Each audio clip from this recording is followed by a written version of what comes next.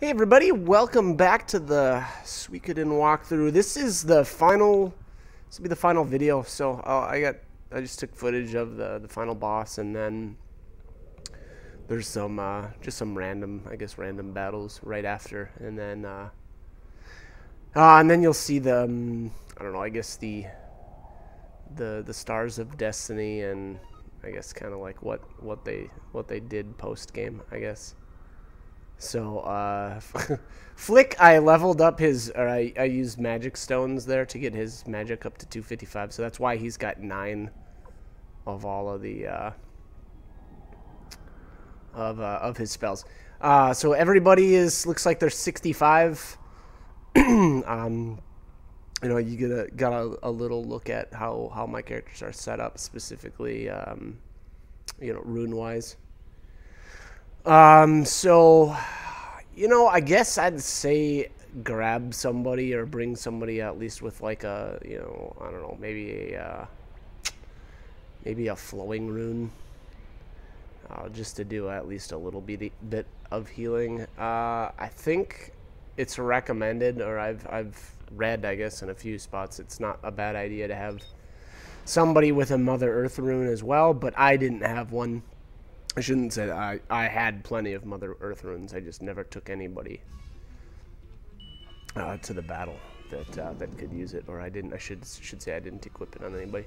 Anyways, I believe Pesmerga's got the killer rune. Victor still had the excuse me, the double beat, and that's not too bad here.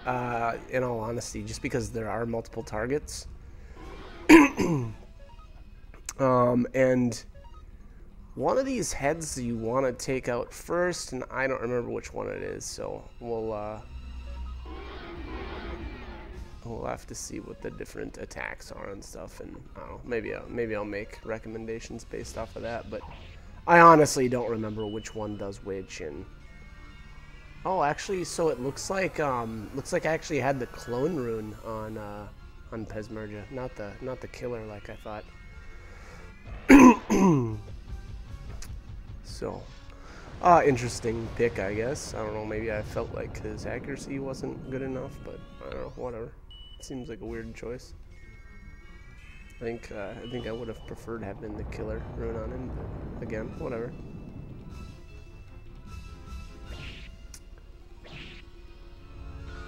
So, there you go. Finally, you know, again, finally another battle where the double beat rune is, I guess, a little more useful.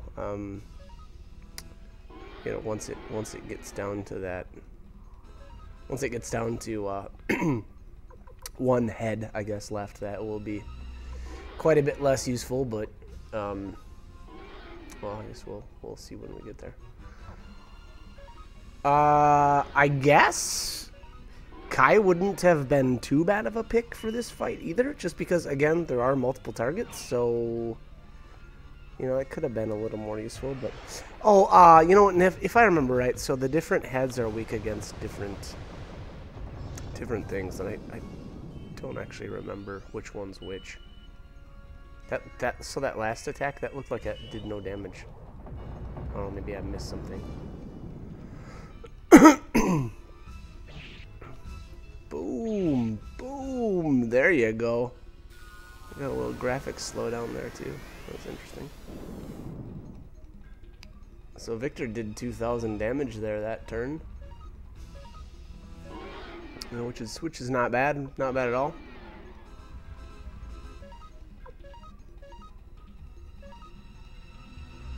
All right, so excuse me, Kirk is here. What did I decide to do with him? I guess Healing Wind? I don't know. And then Sylvina must have the Rage rune with the so yeah, just doing, you know, fire attacks. Again, not sure the I know, if I remember right, this boss has got different elemental weaknesses, so I don't remember which one's which. Okay, so it looked like the one on the far right, I guess, if you're looking at it head on. It looks like that one's immune to fire damage, just based off of that last fire spell, because it looked like it landed on the first head there, and then the next one over. So it looks like the one on the far right is weak, or at least takes damage from lightning spells. So that's good, I guess, or good to know. I guess I had so my plan was to put the dragon incense or whatever on Pesmerga, and then just use that every other turn. You know, it's not, I mean, it heals 50, so it's something, and it heals everybody, so I guess that's the real benefit of that. But, you know, in all honesty, this thing is cranking me for 280, 300-ish, you know, for every turn, so I don't know, in the grand scheme of things, that's not very much healing. I guess it adds up, but whatever. Alright, so that, it looks like we got the one head down.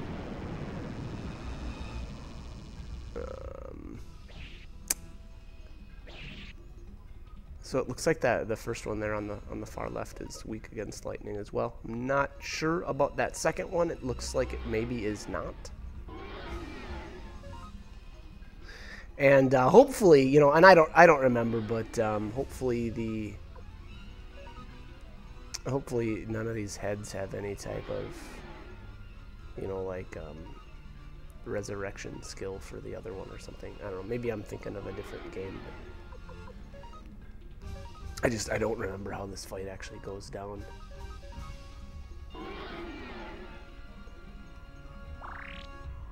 So, yeah, I don't know. I guess, you know, if you've got the clone, or if you're planning on using the clone rune, you might as well take the incense, I guess. You know, otherwise, I guess, if you're not planning on using that, maybe just Mega Medicines or something like that. Oh, yeah, okay, so it did look like one of the heads was able to revive the other, so I don't know. Maybe that just happens. Maybe one of them has that ability. I guess I'm not actually sure. Again, I only did this once, and I didn't really I don't know, I guess I just didn't you know, I didn't look up anything before I did it. I just kind of jumped in here. I was like, I'm probably fine. So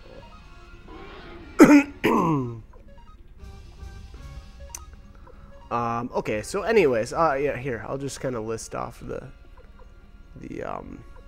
weaknesses and whatnot. It looks like the head on the far left, as you're looking at it, so like if, you know, we're looking at the screen right now, the head on the far left, here, that one, the one that Pesmerga just attacked, that is strong against water and lightning, and it has immunity to wind attacks.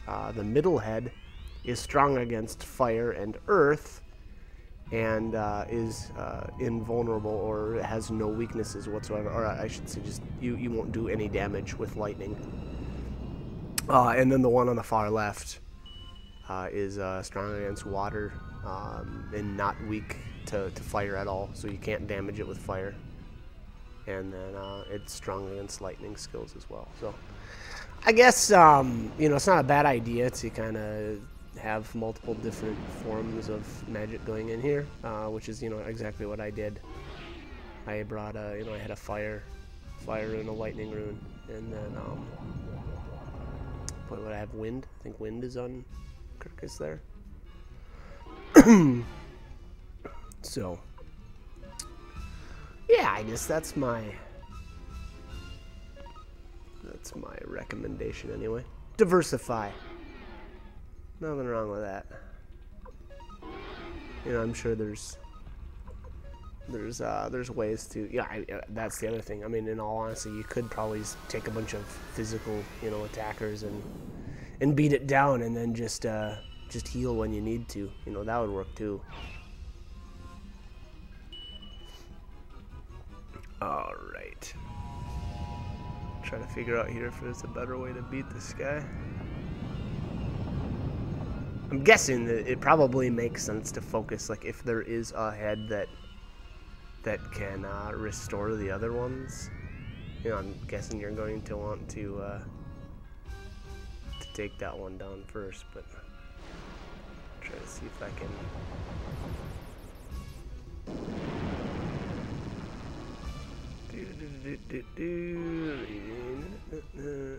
concentrate all your attacks on the third head. Okay.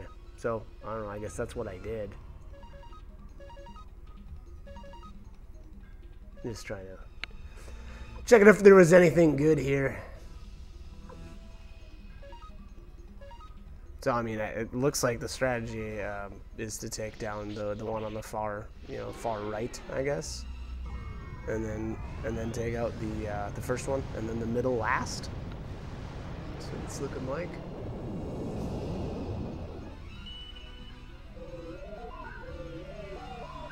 So that's it.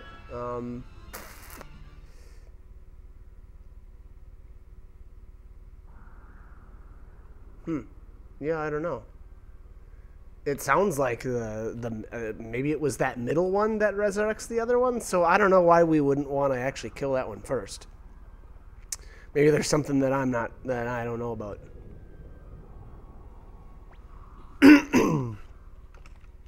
So yeah, I don't know. Anyways, he goes down. I don't know. You don't really even have to worry so much about the strategy if your characters are, as leveled as mine and have, rank 16 weapons, so I don't know. I guess even kind of just going into it, with a couple of, I would probably my biggest recommendation would be to take like a flowing rune or something, flowing rune with, just so you can group heal a little better. I didn't really have that, and it kind of felt like, I don't know. Kind of felt lame, just because my healing was, I think I did, what did I do? I did like Kirkus's rune a couple of times or something like that, and that's only a single target heal, so it's really not that great. Alright. So, Windy, after the Soul Eater, right to the end, right, obviously recognizes that the Empire is dead and doesn't really care. She just wants the rune.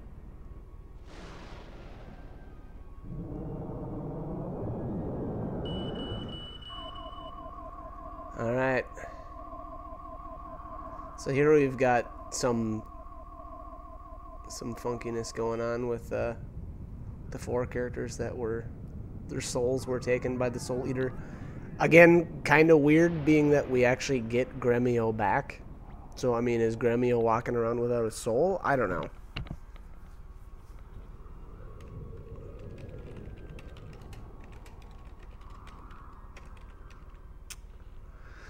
But, well, I guess it is what it is.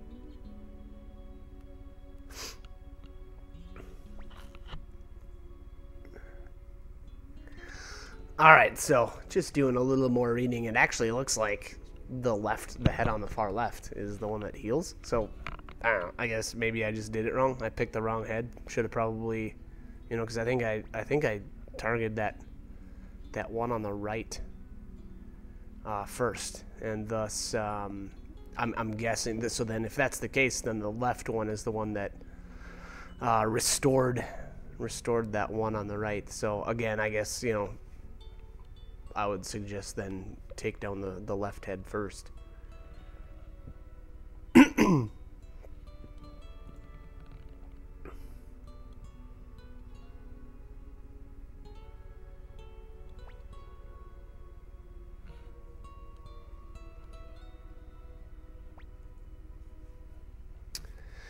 As a result of my mistake, I lost my empire.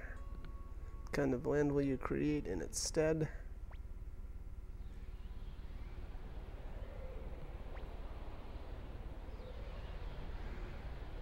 Alright, so what's he planning? Farewell. Okay.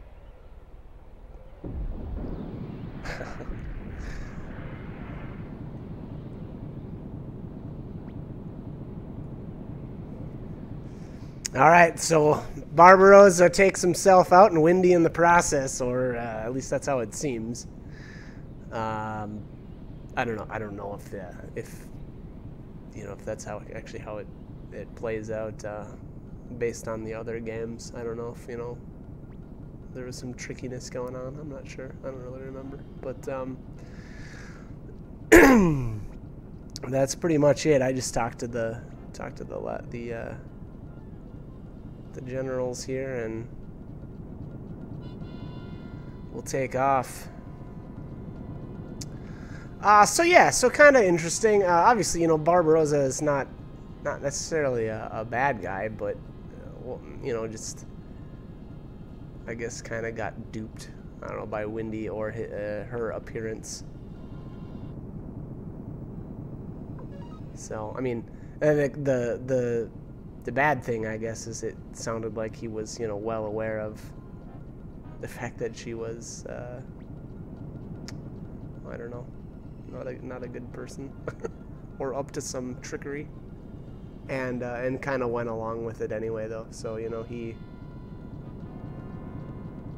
I guess, recognizes that. So anyways, I guess he's at least trying to make up for it a bit by taking her out with him. And there, was it Victor or was that Flick?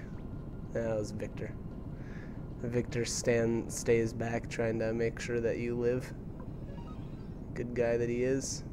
And here I'm just, there's no point to fighting the rest of these battles, so I think I just let everything go.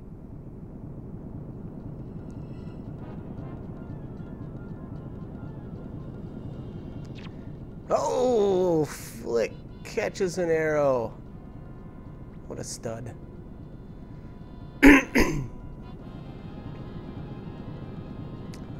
When Odessa sees me again up there. Okay. Can't leave you here.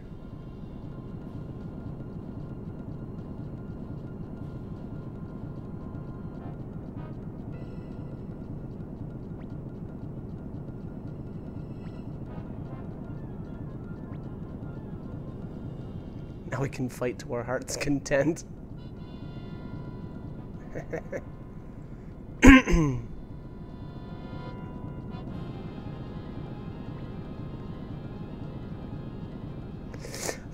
Victor and Flick end up having a unite attack in Suikoden 2, so it appears as though maybe they learned some tricks here in the last battles. I kind of like it too because it reminded me of the cross strike attack from Chrono Trigger. So if anybody's played that, the hero and is it Frog get an attack together, and I don't know, it just reminded me of it.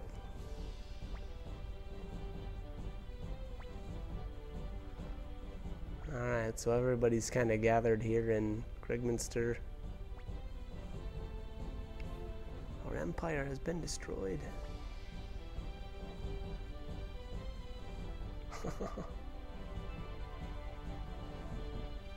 So Hicks was pretty happy.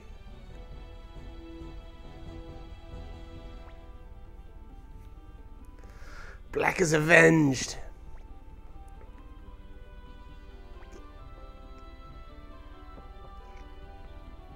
Stop calling me old man.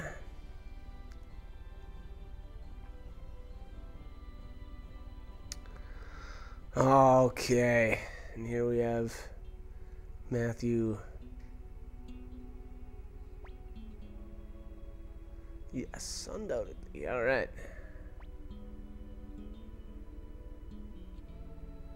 I despise war.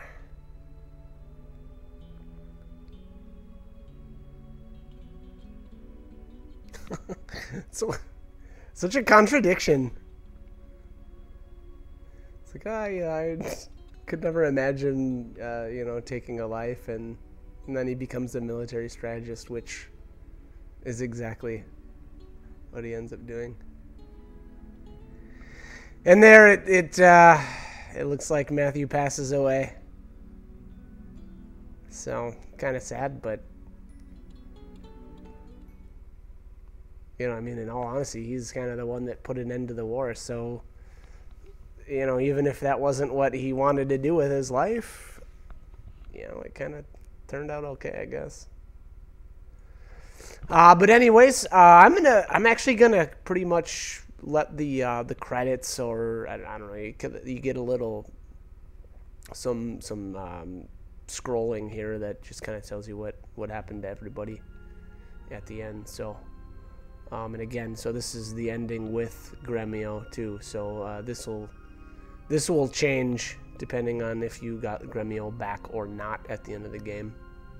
So like I said, I'm gonna let this play out, but hope the guide was helpful. You know, hope you enjoyed the game as much as I did, and hope you join me for more videos. We'll definitely be doing more walkthroughs. So all right, thanks for watching.